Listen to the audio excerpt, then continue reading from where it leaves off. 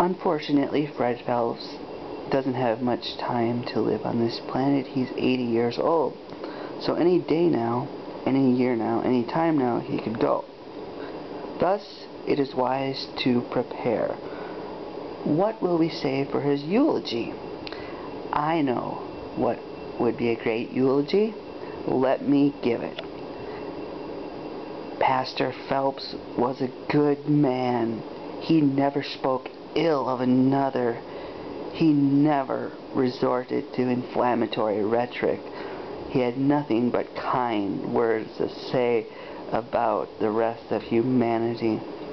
Fred Phelps loved to do good. He loved to pump people up and to be a motivational presence in their life. He loved to make people feel good. He loved to make people happy.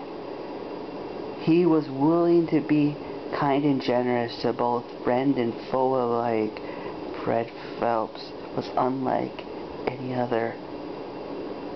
He loved making people smile.